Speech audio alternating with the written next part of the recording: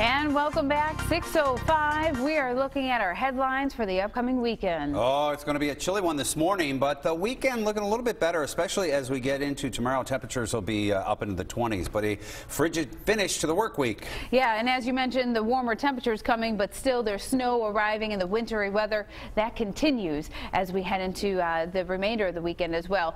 Cold to start our day today, in the teens, single digits across the area, and those flurries, well, they'll be replaced by snow showers as we get into our Saturday. That light southerly wind going to bring in those 20s.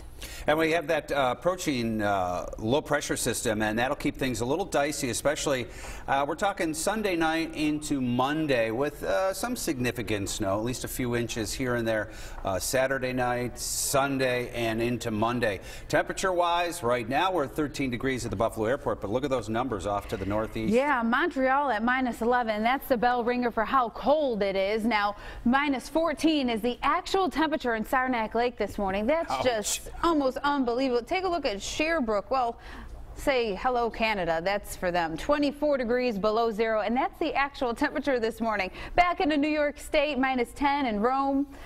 Elmira, -6. Elmira, yeah, unbelievable. So we're not doing too badly. Our wind chills are cold, but our actual temperatures in the teens at the Buffalo Airport. Yeah, not too bad. And up in the falls. Single digits, though, in the southern tier, down into Bradford as well. And then, of course, we're dealing with that little bit of snow north of the city from about Hamilton across through the falls, Lockport, and over towards Rochester as well. Yeah, a quick inch or so as we go throughout the next hour as it pushes further to the south, widening out the view. Well, we are going to be socked in with a bunch of cloud cover through the day, but we will get some pockets of sunshine in there. But this early morning snow comes to an end pretty rapidly from that 8 to 9 o'clock hour. Already pushes down across the state line through Friday afternoon, off and on with some clouds varying with bits of sunshine in there. By Saturday, here comes the conveyor belt from the northwest, and that's going to bring in snow showers from about Buffalo northward. And then going into the afternoon, it's going to meander a little further north and south. That's something that we'll be watching